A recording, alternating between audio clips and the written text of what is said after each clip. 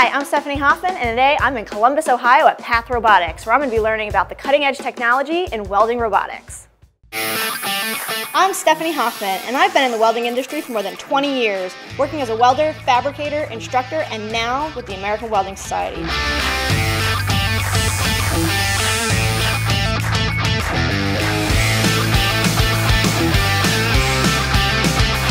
Where I get to travel the country meeting people who are building incredible things while introducing the next generation to careers in welding and metal fabrication.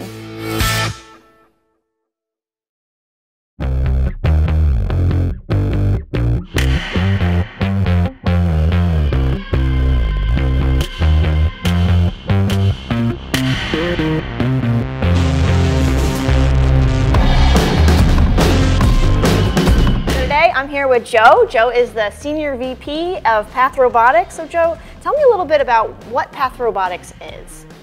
Path Robotics is a solution to the weld labor that people can't find. Okay. We are the only solution out there that takes programming out of robotic welding automation.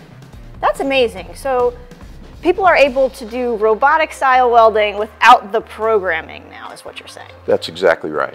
That's pretty incredible. So you're saying now you just take whatever the part is and this robot is going to be able to figure out where to weld and how to weld it? Yes. In short, it doesn't even make any sense to me. Well, it doesn't make sense to a lot of people, and quite frankly, a line that we use here is our biggest competitor is disbelief. Yeah. And that's why we have this facility and we bring folks here to show them. Now, we can't do every part out there.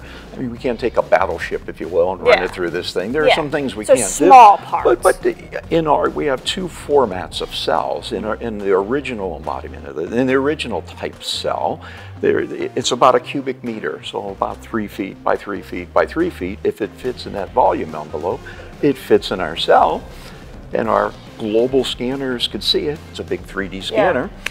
And then from there, our local scanner goes and takes a deeper look at it. Our whole tech stack, the artificial intelligence, all the programming that's embedded in this thing, programs that perfect math equation, that perfect path to lay down that weld in the flat, the 1F, 2F position when at all possible.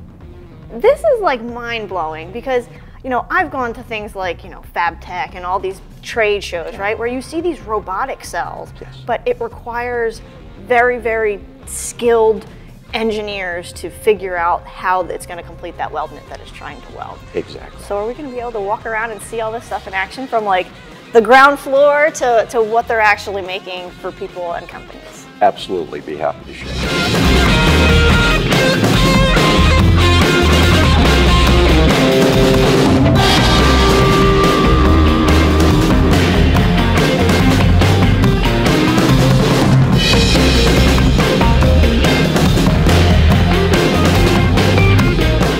We talked earlier about us being the weld engineers that you don't need.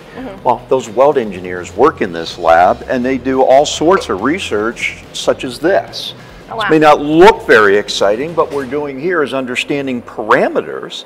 We're understanding parameters of base material, filler wire, gas, things of that nature.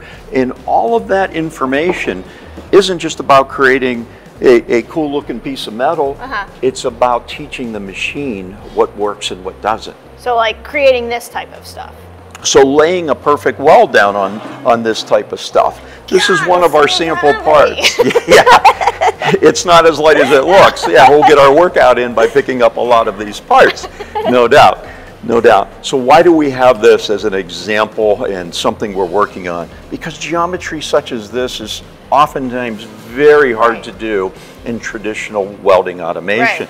For us, we're scanning this thing, we're understanding it, and mathematically solving a very big equation to lay down that perfect weld. That doesn't have the traditional very straight-lined weldments that you see most robotic welders doing. Exactly. Touch points and things of that, touch sensing and things of that nature. You touch here, you touch there, you draw a straight line. No. This thing, if you could imagine, every millimeter, every tiny millimeter along that path, we're completely making changes and adjustments as we go through all of them.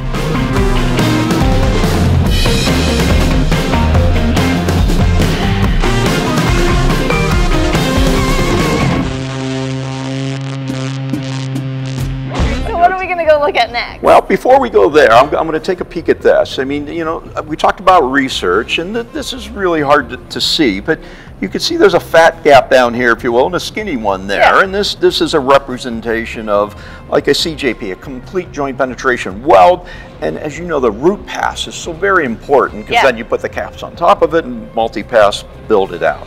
Well, it's really hard to see perhaps, but you can see the gap is wide here, it's skinny here, and yet look at the roof of that weld. Yeah, completely perfectly flat. Why? Because we're seeing that, again, every millimeter and adjusting to it. So we're giving it the speeds and the feeds that it needs to lay down that perfectly flat weld regardless of that gap. That's pretty amazing. Look at that. Completely smooth. I don't think I could pay anybody to do something that good, so.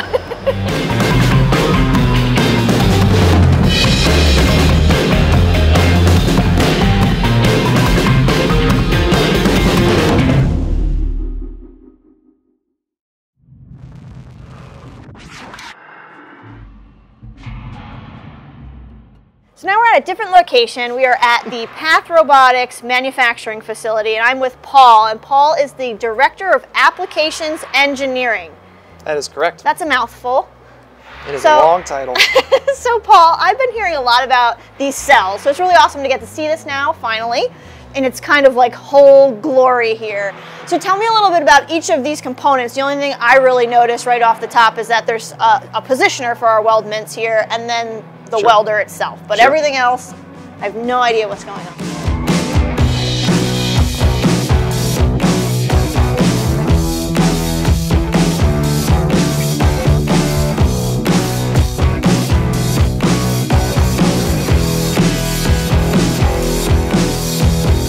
Other pieces of parts of this, so we have a positioner, as you mentioned. On these AW2s, we have two different modalities to them. So we have a tilt-turn positioner.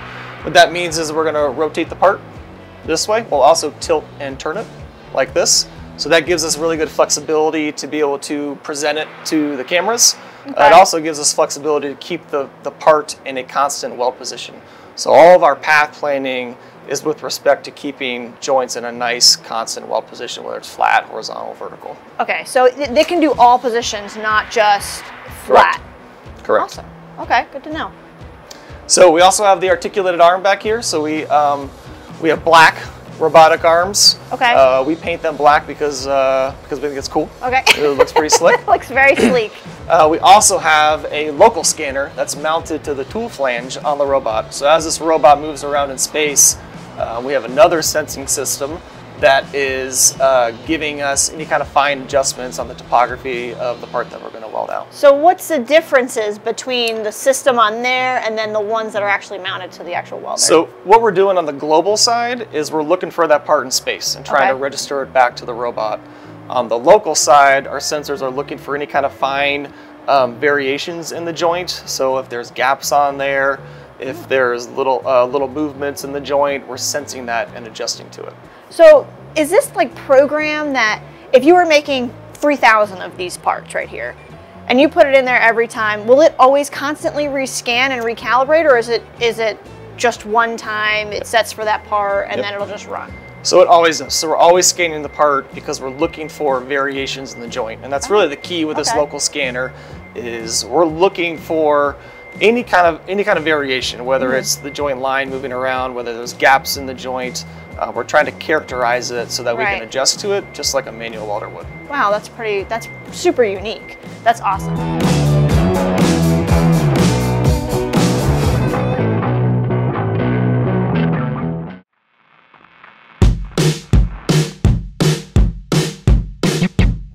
So what we're doing right now is we're basically scanning the part. Okay. So we're going to roll through each of these sensors. It's projecting light onto the part. We're reading how that light deforms on the part and getting the topography back out. We stitch all that together, and then at the end of that, we basically have a full topography of the part that you put in. Is it like taking pictures or something? Because it's like a wicked flash that's coming out of there. It's taking lots of pictures at a very high rate. Yeah, so right now what's happened is we've gotten this topography of the part. We're feeding that back in. We compare it to our CAD model, register them together, and we do a check to say, okay, is the part that was supposed to get put in here, the part that actually got put in here. Right. Get a thumbs up on that, and then we can go. Gotcha. So the next step in the process for us is we do something we call pre-scan. Okay. So we'll use the robot, will come down, scan all the way around seam to seam. In this case, we just have one seam on this part, and then we'll weld turn it out. on for welding. So the doors are closing on here. Robot's coming down now. Okay. And so this is a process we call pre-scan. So we're basically running around each seam, getting any kind of fine adjustments, any kind of special characteristics of that joint. We're going to measure that here, feed that back into our process, and then weld everything out. So it is tacked up right now. So somebody has to do that in-house and then put it in there, kind of. Yeah, so partially assembled. Correct. So the workflow that we use is that everything coming into the cell is tack. So we do a fit up and tack process coming into the cell. Okay.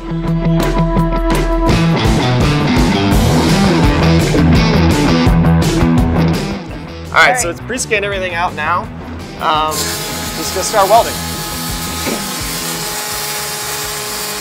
So the cool thing about this part is it has all kinds of curves on it. So if you're gonna program this out robotically, you've got to put all kinds of points in there to go around each of those curves. Right. In our case, we're just letting it fly. So our autonomous path planing just takes over from there. Another cool aspect about this is on a part like this, you're gonna put a handful of points, right, for each of these curves. For us, we space points around 1 millimeter. So there's all kinds of points. So any kind of fine adjustment that we need, it tightens up right into that root. That's really awesome. Yeah, because typically with robotic systems that I've seen, it's all just very basic straight line style welding. So you're going to teach 2 points for a line, and you're interpolating through that. So we have a bunch of little tiny segments that we go through. So the other thing about this is work angle, travel speed, tip to work. Those are all just numbers that we put in. So just for robotics, you're driving that robot down, you're getting your gauges out, you get your protractor out, measuring angles. We don't do that. We just say, I want a 45 work, I want a 5-degree push. And it just goes and does it.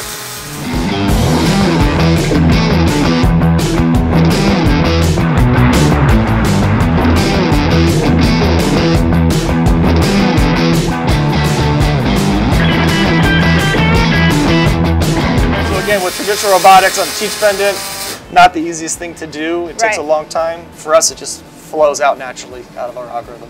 Wow.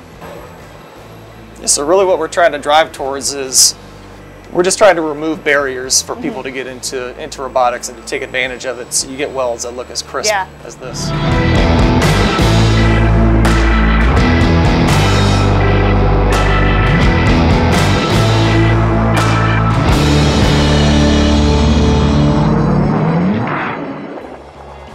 Well, Joe, thank you so much for having me here today at Path Robotics. It was really amazing seeing what you guys have done in 3 short years when it comes to revolutionizing the robotic welding technology in this industry. So thank you so much.